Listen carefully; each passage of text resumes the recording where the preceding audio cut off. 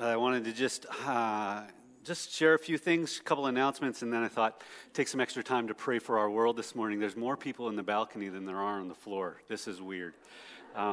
Welcome everybody in the balcony and everybody on the floor. I don't know where to look. On the table in the back is a whole bunch of different stuff. So there's times where people are like, hey, we haven't really heard anything from the church. And then there's times where, hey, we're hearing too much from the church. This is one of those times where we're just inundating you with information. There is a members packet in the back there, as well as our annual report. That's in preparation for our AGM, which is tomorrow night at 7 p.m. If you're a member, we really hope you can make it. It's going to be really important that you do make it in order that we can pass some things that we need to pass according to our Constitution. And then if you're not a member, but you're interested in seeing how we function and how we do business, you are more than welcome to attend and observe. And that's tomorrow at 7. It's going to be a good time. We'll share some reports, cast some vision, and talk about some things that we hope and expect and are praying that God would do in our midst this next year. In the back also, though, I wanted to highlight this, and it's called the SCC Standard. It's a new document that we're publishing once a month, campus-wide. That is over all of the campuses in the church. And what we're doing with this is just unpacking one of the statements in our doctrinal statement every month for the next 14 months. I think there's 14 statements in there. And each of the pastors is writing on this. And so 3 or 4 of them have written on the scriptures and what we believe about the Bible. And so it's just a really good thing. If you're wondering what we as a church believe about various things, this is a good place to start. It's also online, but I thought there's been a lot of work that's gone into that. Pastor Steve in Sereno is spearheading that. I wanted to highlight that as well. Next week is, it's going to be a cool Sunday. We're going to do some baptisms here, so you're going to want to come out, make sure that you kind of set aside the time for church that day. Baptisms are always a special time in the life of our church where we see the resurrection of Jesus at work as he's changing people's lives as expressed in baptism. And so that'll be next week, and we're going to follow that with a soup and bun, all right? So we're going to have a meal after the second service next week, so probably around noon, and we just want to put that on your radar. Other than that, I'm just going to invite you to pray, and we're going to pray for our world and the various things that are weighing on our hearts. It's good to be reminded this morning, Jesus, that you are faithful, that you are bound to faithfulness. You demonstrated faithfulness in being willing to be sent by the Father to pave the way for our redemption and provide for our freedom. Your faithfulness to redeem so that we might be set free is something we cling to this morning. Especially as we think about and especially as we wrestle with what the nature of freedom really is. What it means to live without threat to our security, without threat to our autonomy, without threat to our independence. And today, Lord Jesus, I give you thanks for our country, where we can live with a certain degree of assurance that we are free people. We do know that that's not the case around the world, and our heart goes out to the Ukraine this morning. We know your heart breaks over war. We know that you are intimately involved to bring resolution. We know that one day there will be no more war, and there will be no more tears, and there will be no more death. And we long for that day, Jesus, and we ask that you would enact your faithfulness in coming back quickly, coming back soon. We look forward to the expressions of our hope that we so cling to now just being realized and knowing that all will be made right. Until that day, Lord Jesus, we commit ourselves to the proclamation of the gospel, which will set people free even in the midst of a broken world. We know that the gospel has the power to change lives, that the gospel has the power to stop wars, the gospel has the power to bring the dead back to life. And so I pray for the salvation of President Putin, of the governors, of the politicians. Lord, we ask that you would save them and you would change their hearts. Lord, we pray that you would sustain the church in both Russia and Ukraine with your grace as they experience true affliction, true threat.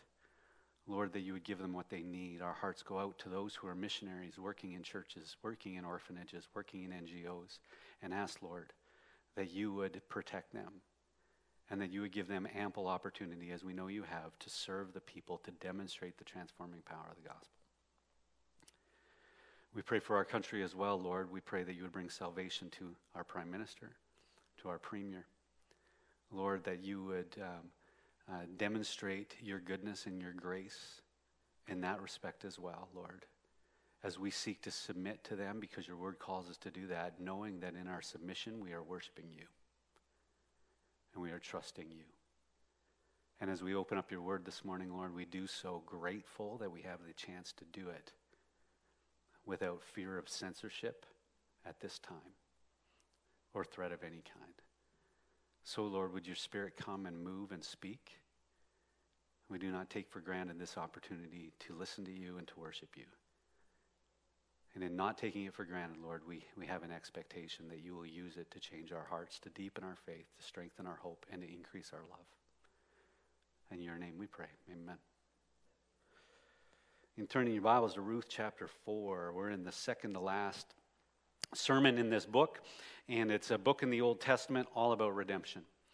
And redemption is a big word. It's a doctrinal word that sometimes just needs maybe a simple definition. And to be redeemed is to be set free. To be redeemed is to see God's activity in our lives to bring about our freedom. When we talk about redemption, even the redemption in the world, we're looking for that. We're looking for the powers that are at work against people to be destroyed so that people would live free. And we're reminded, as I hope we've been reminded, that God is working towards our redemption. That God has a plan, and it is always about setting us free because God cares about our freedom. God cares deeply about our freedom and therefore has given us the hope of redemption in all things for all time. This is what we as Christians cling to. This is where we find peace and joy. It's where we find hope and where we find love in believing that God is doing what he says he's going to do, and it will be for our freedom, and not just for our freedom, but for the freedom of the whole world. It is important to remember, though, that the forces that are working against us are powerful. And I want to actually just remind you of three of them: sin and Satan and death. These are the powers that are at work in our lives, in our circumstances, and in our world to enslave us. And they are the most powerful forces in the universe apart from the gospel. Right? But they are powerful. Sin and Satan and death. And you say, I know, Ben, you talk about this all the time, because we need to be thinking about the power of sin and the power of Satan and the power of death. We need to be praying about where those powers are at work in our lives so that we might live in freedom from them. The greatest threat to our freedom is not government. The greatest threat to our freedom is sin and Satan and death, which can work amongst the authorities within the world. But for us, what we see is that now, where I'm living now, I need to be aware of my propensity towards sin, my inability to often discern the lies of Satan, and the fear that I have of death. These things enslave us. These are the things that are waging war against our soul. These are the things that are waging war not just against our soul, but against our body. These are not things that are not waging just war against our body, our soul, but also against our eternity. And so when we as Christians claim a hope, it is a hope that is realized now in the belief that Jesus, through his death on the cross and subsequent resurrection, has defeated the powers that are waging war against us. God cares about our freedom from what? From sin and from Satan and death. The Bible is story after story of God enacting this plan of redemption to bring about freedom, true freedom. I like the way one author put it, that the necessity and provision of redemption is at the very heart of God's plan and the plan of his heart. What's our hope in the world? Is that God is working towards redemption of us as individuals and then through us to the whole world. That is God's plan. That is God's purpose. That is God's care. That is God's love. How do we know that to be true? The cross. The cross. The cross is where the power of sin was destroyed so that we could live without condemnation. It's where the lies of Satan were revealed so that we could walk in the truth. It's where death died so that we could live not just new lives, but eternal lives. Sin and Satan and death are the things that are waging war against us. They're the powers that are seeking to enslave us. They are the three of the four most powerful forces in the universe, but the greatest power is the gospel. And so we cling to that. And we find our peace and hope and love and joy, i.e. our freedom in that. So that whatever comes across us in this world, we know cannot control us, that we're free. God authors redemption. He works it on our behalf. That's what we're reading about in the book of Ruth, an Old Testament story where two women are enslaved to their circumstances and to their culture. And we know that the force that was at work in their life was death, wasn't it? That the men that they were supposed to take care of them because they lived in a culture that demanded that men take care of women, right? That the death of those men brought them to a place of poverty and of slavery. But God, working in the midst of circumstances, out of love for each of them as individuals, brings about redemption. And it's beautiful. We're going to see the climax of the story today where Boaz accomplishes redemption for Ruth and Naomi. And what I want us to see then is the nature of redemption. Next week we're going to talk about the effects of redemption, but today the nature of redemption. And there's four things that we're going to note there. They are this, that divine redemption is inevitable, that divine redemption is personal, that divine redemption is sufficient, and divine redemption is obvious. Okay, those four things. I'm going to hit them really quick and then talk about false redeemers and talk a little bit about what it means to see this redemption at work in our lives, and then finally look again at the redemption that Jesus has purchased for us. So let's read Luke chapter 4. We're going to start in verse 1 and down through verse 10. Boaz went to the gate of the town and sat down there. Soon the family redeemer Boaz had spoken about came by. Right? So you remember a couple weeks ago, Boaz has committed to Ruth that he will be a redeemer, but that there was a closer relative, right, that had first right of refusal, basically. And that's who's being referred to here. Boaz says, "Come over here and sit down." So he went over and sat down. Then Boaz took men of the town's elders and said, "Sit here." And they sat down. He said to the Redeemer, "Naomi, who has returned from the territory of Moab, is selling the portion of the field that belonged to our brother Elimelech. I thought I should inform you. Buy it back in the presence of those seated here and in the presence of the elders of my people. If you want to redeem it, do it. But if you do not want to redeem it, tell me so that I will know, because there isn't anyone other than you to redeem it, and I am next after you." "I want to redeem it," he answered. Then Boaz said, "On the day you buy the field from Naomi, you will acquire Ruth the Moabitess, the wife of the deceased man, to perpetuate the man's name on his property." The Redeemer replied, "I can't redeem it myself, or I will ruin my own inheritance. Take my right of redemption, because I can't redeem it." At an earlier period in history, a man removed his sandal and gave it to the other party in order to make a matter legally binding concerning the right of redemption or the exchange of property. So instead of a handshake, they just swapped shoes. All right? That might be a little bit better than the elbow tap. I'm not totally sure, but anyways. Where were we? Oh yeah, verse 8. So the Redeemer removed his sandal and said to Boaz, "Buy back the property yourself." Boaz said to the elders and all the people, "You are witnesses today that I am buying from Naomi everything that belonged to Elimelech, Chilion, and Mahlon. I have also acquired Ruth the Moabitess, Mahlon's widow, as my wife, to perpetuate the deceased man's name on his property, so that his name will not disappear among his relatives or from the gate of his hometown. You are witnesses today." This is God's word. God's plan is always about the redemption of people and therefore the redemption of all of creation. We know, we've looked at how the law was there to protect the people, and in order that they might hold on to the land that they had inherited, that God, who owned the land, was giving to them, and that land would stay within the family for generation after generation after generation. The law in the Old Testament, in this situation, was very concerned about in making sure that the land stayed within the families and that those families continued, right? Continuation of the family and the inheritance being passed down was the purpose behind the law. But there's a principle that we know about the law, that the law can protect, but it cannot save.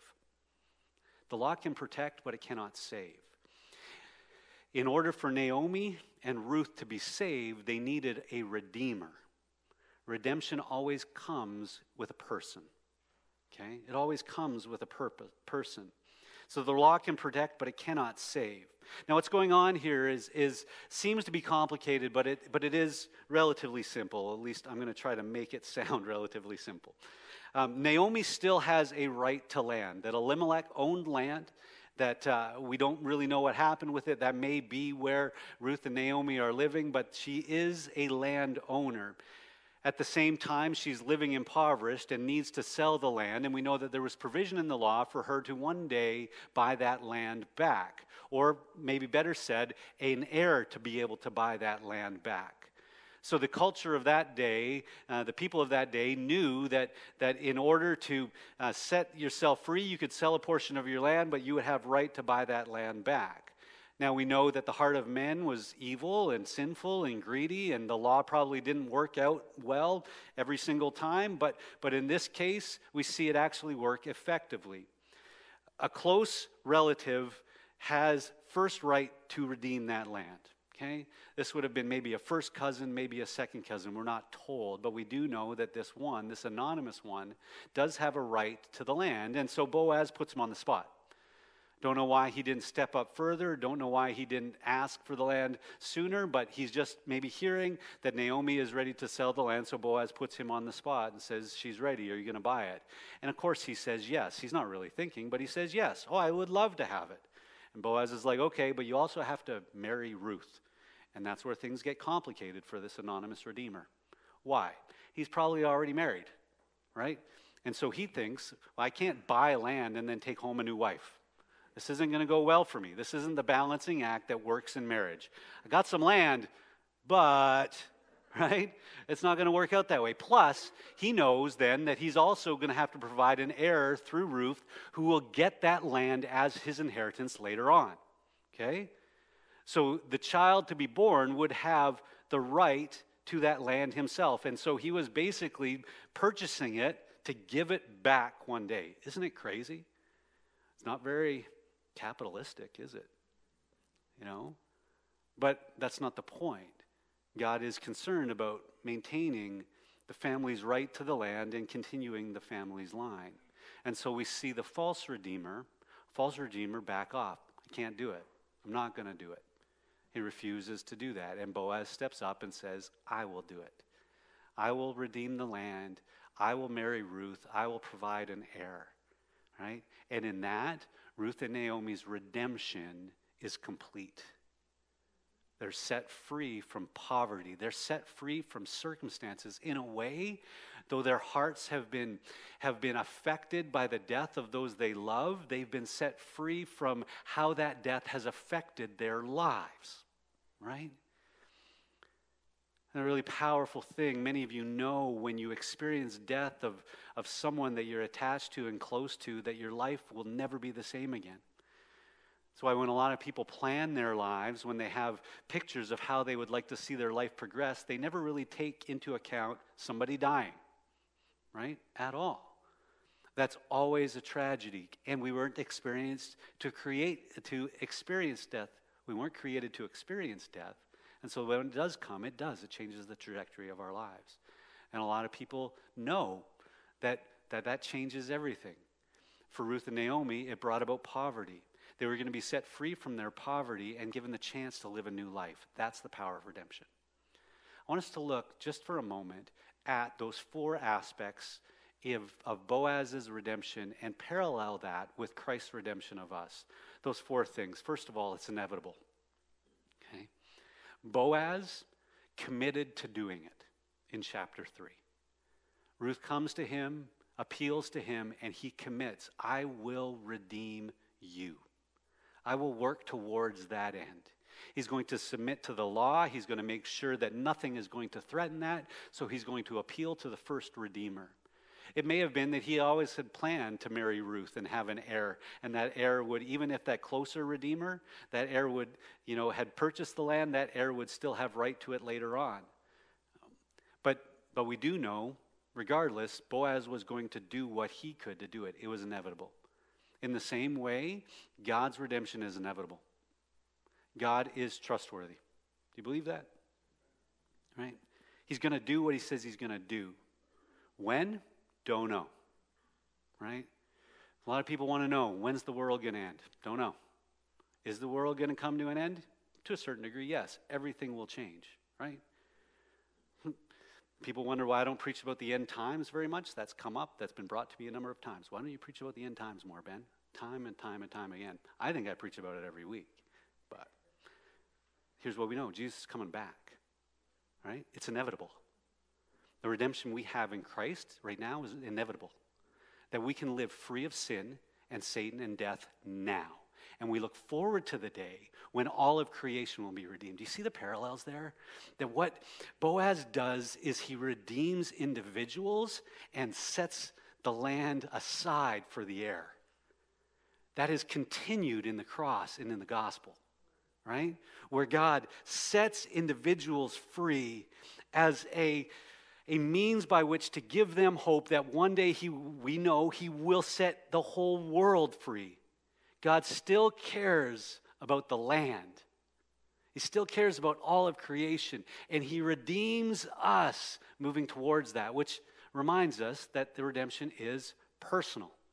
It's for the whole world, but it can be experienced individually. Isn't that awesome? God loves you individually. That's what's great about this story, is it's about two ordinary people living really difficult lives that God is working for on their behalf.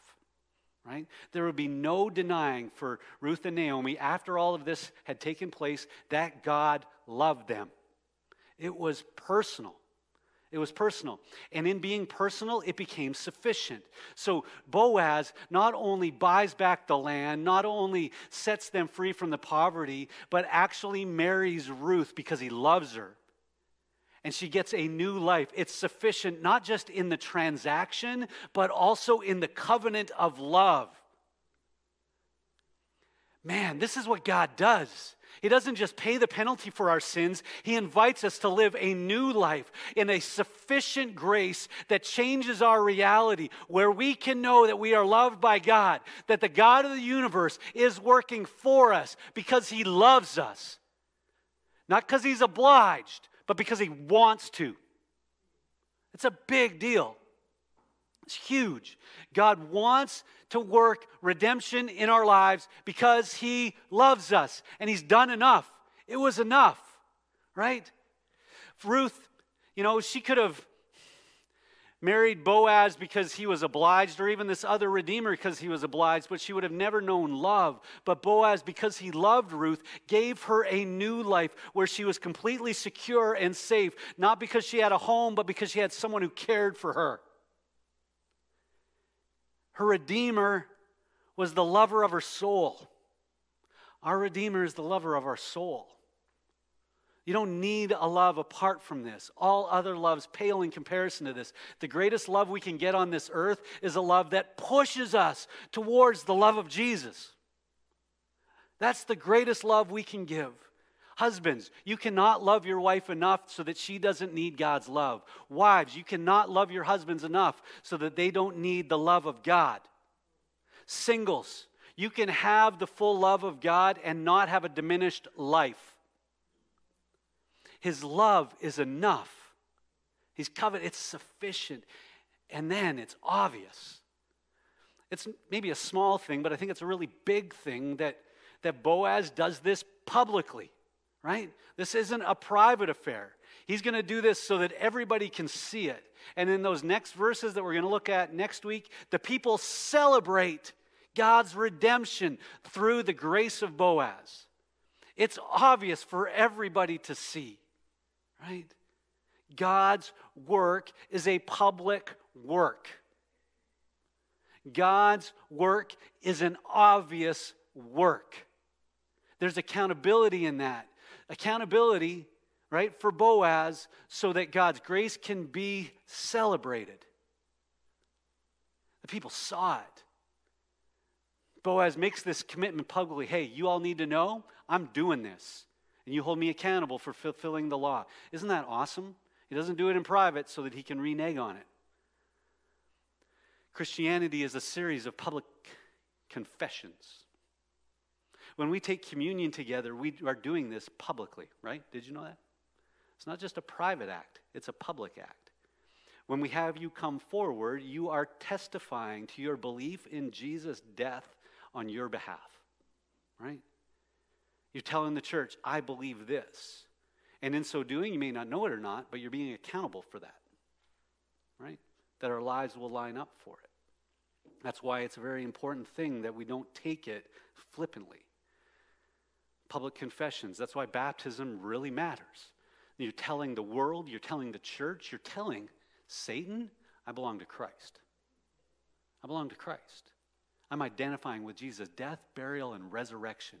I belong to Jesus. That's why Satan attacked Jesus with lies after his baptism, because it was public at that point. There's a lot more I could say on that. You're going to have a lot more questions. You can email me, ben@aplacetobelong. That's my actual email address, right? If you have questions about that or anything about why I don't just preach about the end times more, go for it. Why did it need to be obvious? So that God would receive glory. So that God would be glorified, because this was God's work. God's work to provide the law as a provision, but to work in Boaz's heart to secure it. God's work in the law and in the person brought about redemption. That's why when we look and we see that Jesus is the fulfillment of the law and the prophets, right?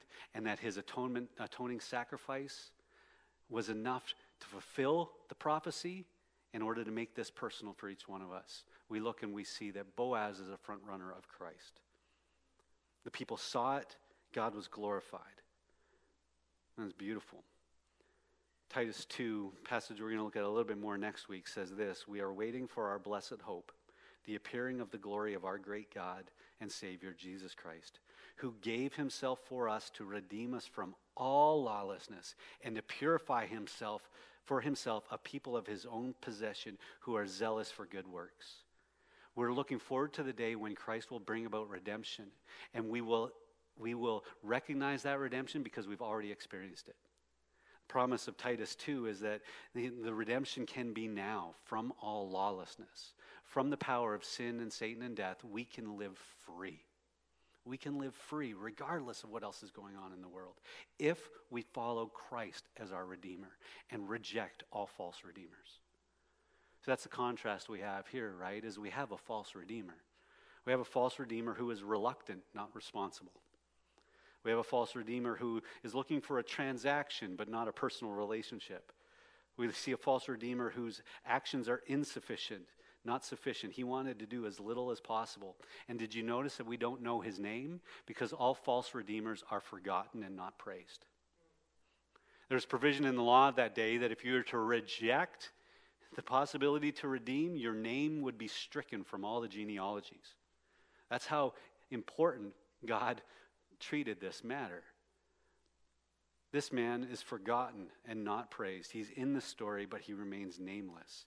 A false redeemer will do all of that. Will be reluctant to save, will treat it transactional, not personal. His work will be insufficient, and it'll be forgotten. So let us ask ourselves, what are some of the false redeemers? What are some of the places we look to for freedom from sin and Satan and death that aren't Jesus? Okay, well, there's primary ones, right? Relationships. If we're looking for a spouse, a child, or a friend to make us happy, to give us a sense of satisfaction, we're looking to a false redeemer, because that's a burden no one can bear. When we equate the peace in our circumstances with freedom, we're in danger of living in slavery. A lot of people get stuck in the idea that if I can just change my season, change my location, change my station, then I will be free. They're always seeking out the next thing when things change, right? Haven't we been saying that for 2 years? When things get back to normal, right? Then we'll be free. COVID was never a threat to our freedom. Did you know that? Ever. When we have the gospel, we're free. We're always free, right? There's no normal that is going to make us free, that is going to save us. The obvious false redeemer is often ourselves, that when we look at our lives and we look for solutions, answers, or validations, we're actually living in slavery. If I can just figure out why what happened, then maybe I can solve it. I meet a lot of people who really struggle with that they've diagnosed the problem and then they've prescribed the solution. Or they have people in their life who are diagnosing their problem and prescribing their solution. Do you have people like that in your life? I know what your problem is. Here's what you need to do. Like, no. The answer is not diagnosing the problem and finding the solution. The answer is clinging to Jesus. And that's not spiritual talk I'm talking about. It's the real thing, right? Jesus may reveal our problem. He may show us our sin. He may show us the lie. He may show us our fears. And in so doing, we can find in him the one who can set us free from sin, from shame, and from addiction. The one who does show us the truth, that we can speak to Satan and confront his lies. And the one who gives us hope that even as we face an inevitable death, we don't have to live fearful of it, because there's always the possibility of resurrection. Diagnosing problems to find solution is a slavery that many of us are aware of. And I get why that is appealing, because it gives us a sense of control, doesn't it? It gives us a sense of control. But Jesus is the one who has all control, and he is the one who is going to enact his purposes regardless of whether or not we see it. God is working for our good all the time. We don't have to worry about diagnosing and prescribing a solution. We just have to look to Jesus and believe what he's saying to us now. Which of those is at work against you? Sin? Shame? Satan and his lies? Right? Death? I know that each one of you is wrestling with one or more of those three, because they're always at work against us. And Jesus says, the truth of me will set you free. Where is freedom? It's in the truth of Christ and in him alone. Jesus and his gospel is more powerful than anything, including our sinful desires, including the lies of Satan, including death. And when we give our lives to Christ, that power comes and actually indwells us, lives inside of us. How do we live free? When we live by the Spirit. Where the Spirit of the Lord is, there is freedom. Freedom. When we place our faith in Christ, when we admit our helplessness, when we cry out to him for deliverance, when we live lives of repentance, hating our sin but loving him and seeking to just identify as a member of his family, we are being directed by the Holy Spirit, and we are always free. Freedom is found when the Spirit is indwelling us and guiding us into all truth and is leading us in the footsteps of Christ, that we might glorify him and see his power at work in our lives. It's always there if the Spirit is with us. And Jesus has done everything possible to do that. Jesus died to pay the penalty for our sin. Jesus died to expose the lies of Satan. Jesus died the death that we were condemned to. And he rose to life by the power of the Spirit. And in so doing, gave us that same power that we might live beyond those things that are trying to kill us. Man, it's awesome. How do we get there? Awareness. We need to admit we're not free. We need to confess, I'm helpless, Lord. Please help me. I need to repent, grieving our sin, hating our slavery, and crying out to God for love. And then restoration. Believe this. 3 things. If we could just believe, I'm delivered, I'm accepted, and I have authority in Christ. Parents, teach your kids those 3 things. I'm delivered, I'm accepted, and I have authority in Christ. And then it doesn't matter what's going on in the world. You'll always be free. And then reconciliation, live in a loving relationship with the Father. I am loved and I live loving him in return. For Ruth and Naomi, their freedom was directly connected to their redemption. And at the end of it, they were no longer slaves. And it's the same for us. But know this, freedom is found only in the redemption of Christ. Let me leave you with these promises. What has Jesus redeemed us from and redeemed us to? In very specific ways, this. Jesus has redeemed us from the curse of the law to live transformed lives by the power of God, the Holy Spirit.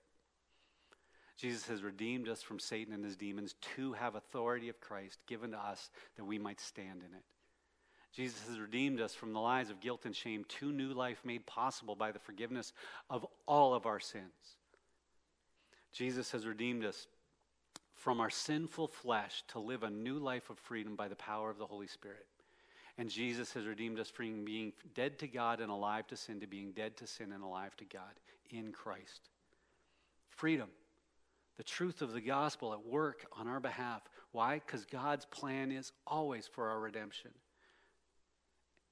It's an obvious work.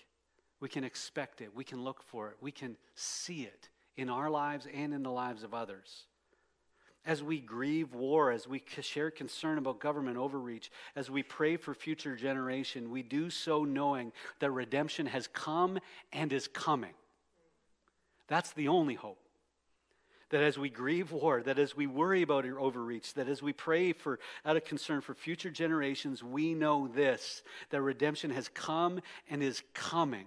And that until all of creation is free, we can be free today if we trust in Jesus. If we see that Jesus is our kinsman redeemer, one like us but unlike us, with the power to save us and the desire to save us. It's only him. It's only ever going to be him for all time and for all of eternity. Jesus' redemption will not be destroyed. That sin and Satan and death will no longer have any power or stronghold in all of eternity at Christ's return. But until that day, we can live in the surety that now I don't have to be controlled by anything because Jesus is at work in my life on my behalf, setting me free. Isn't this the message that the world needs to hear? Isn't this what we should be standing in front of A&W and shouting? Jesus can set you free. He wants to set you free. It's the only thing that's going to set you free. And he's here right now, making it possible for each one of us to know this. He loves us. And he's done enough. And we can be at rest. Let's pray. Lord Jesus, move. Move with the power of salvation. Lord, we struggle with addiction in this room. We struggle with shame in this room. We know that we're controlled by lies. We know that we're afraid of death. Lord, we know that our faith is being challenged in all of those different areas. We know that there are times where we are distracted, believing that our freedom is something to be accomplished instead of trusting that it already has been. Lord, would you bring about this spiritual reality that it might grant us a peace that we are so desperate for, that our world is so desperate for, and that the world would see it.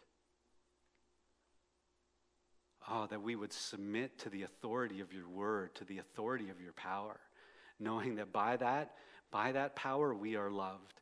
Thank you, Lord Jesus, that we have in you one who is not only willing to pay the transaction for our salvation, but also to love us in the midst of it all.